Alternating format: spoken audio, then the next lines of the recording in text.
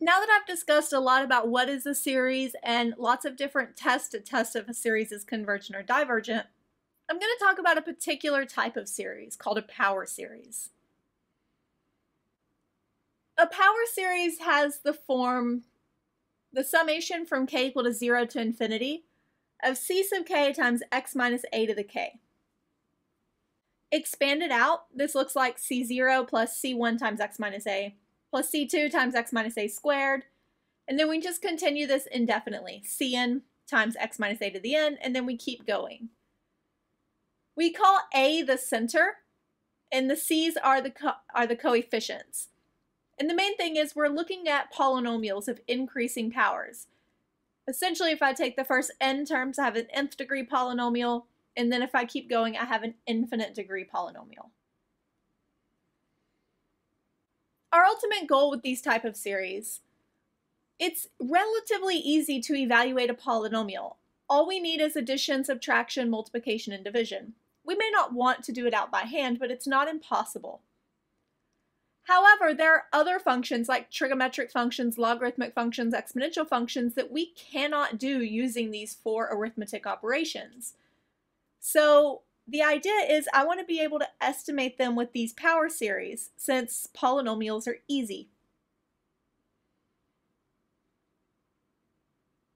So in order to do this, we're going to start with the most basic type, which is going to be linear. So we'll do a linear approximation. And this goes back to Calculus 1.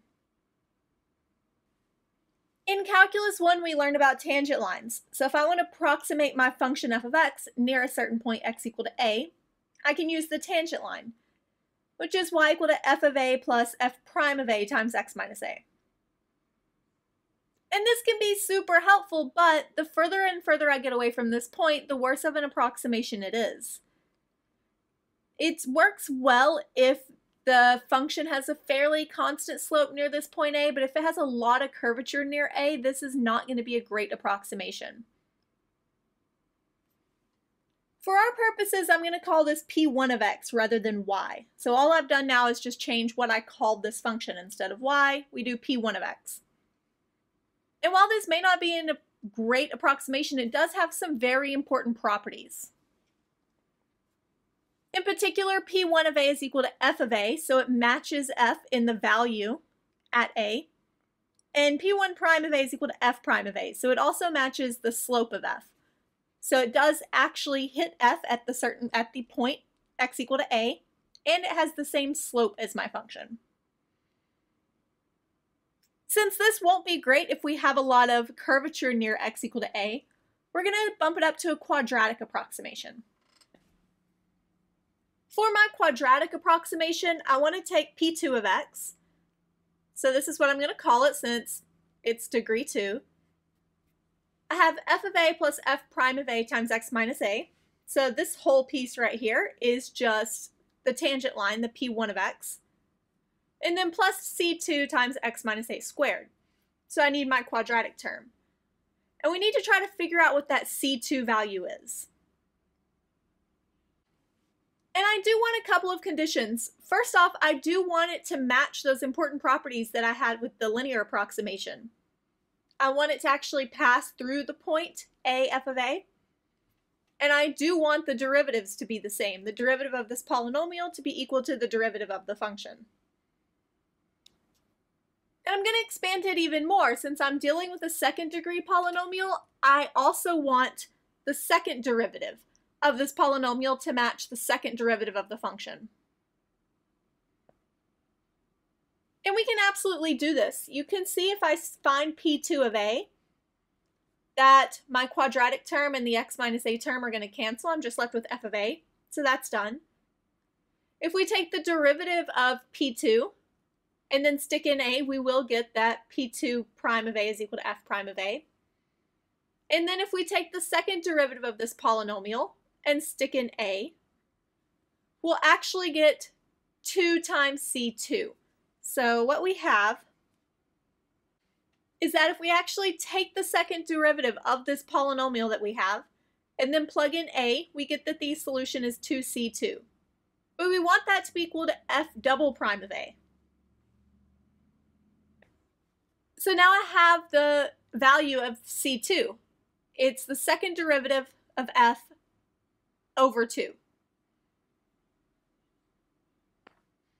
So now I have that P2 of x, my quadratic approximation, is f of a plus f prime of a x minus a times the second derivative of f at a over 2 times x minus a squared.